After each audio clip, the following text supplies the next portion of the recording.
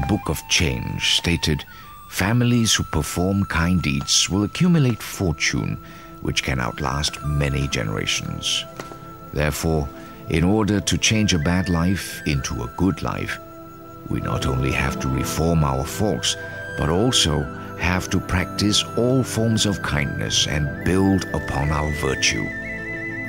Only in this way can we rid ourselves of the karma created in the past.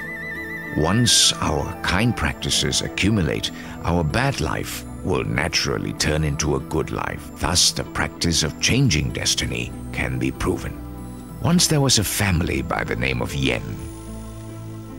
Before they agreed to give their daughter in marriage to the man who later became Confucius' father, they looked into the past deeds of the family. After finding the family to be one that practiced kindness and accumulated virtues, the Yen family felt assured that their daughter would be marrying into a family that would be prosperous with outstanding descendants. Sure enough, their daughter later gave birth to Confucius. Confucius had once praised Shun, an emperor of early China, on his filial piety, saying, "Due to his great filial piety, Shun and his ancestors will be known and respected by others. His offspring will be prominent for many, many generations." These sayings were later proven true throughout history. Now I will prove to you in these true stories that merits can be attained through performing kind deeds. In Fujian province, there was a prominent man named Rong Yang who held a position in the imperial court as the emperor's teacher. His ancestors were boat people who made a living by helping people cross the river. Once there was a storm which lasted so long that fierce flooding washed away all the people's houses. People, animals, and goods were carried downriver by the current. Other boaters took advantage of the situation and strove to collect the floating goods. Only Rong Yang's grandfather and great-grandfather took interest in rescuing the drowning people. They did not take any of the goods that floated by. The other boaters all laughed and thought them to be very stupid. Later on, when Rong Yang's father was born, the Yang family gradually became wealthy. One day, a Taoist priest came to the Yang family and said, "Your ancestors have accumulated a lot of merit. Your offspring should enjoy wealth and prominence. There is a special place where you can build your ancestral tomb." So they followed the Taoist suggestion. Shortly after, Rong Yang was born. Rong Yang passed the imperial examination when he was only 20 years old and later received imperial appointments. The emperor even bestowed his grandfather and great-grandfather with the same imperial honors. His descendants are still very prominent today. So says a proverb, a sense of pity is present in everybody's heart. Zicheng Yang from Zhejiang province is another example.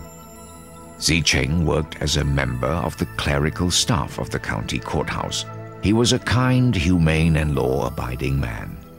Once, the county magistrate punished a criminal by beating him until he fell, and his blood spilled out onto the ground. Beat him! I've been wrong, Your Honor. I've been wrong. Beat him again! Please, I've been wrong, Beat him! Your Honor. I didn't Beat do him! it. Beat! I've been wrong, Your Honor. You cunning fellow! Very daring! Beat him! I've been wrong, Your Honor. I didn't do it. Beat him again! Beat him again!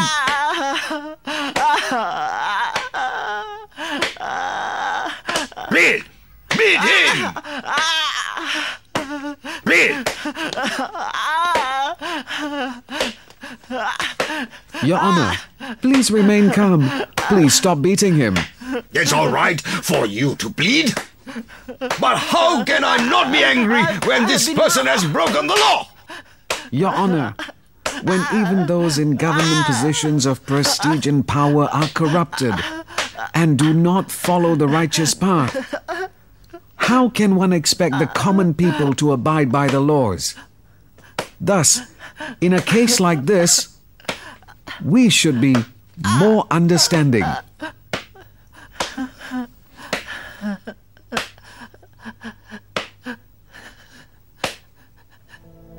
Although Zicheng came from a very poor family, he never took any bribes. If the prisoners were short of food, he would always take food from his own home, even if it meant going hungry himself. This practice of compassion never ceased, and eventually Zicheng had two sons who both became very prominent and held important government positions. Even the descendants of the Yang family remained prominent for a long time as well. So says a proverb, loving all living things is a virtue of heaven. Here is another true story that happened during the Ming Dynasty.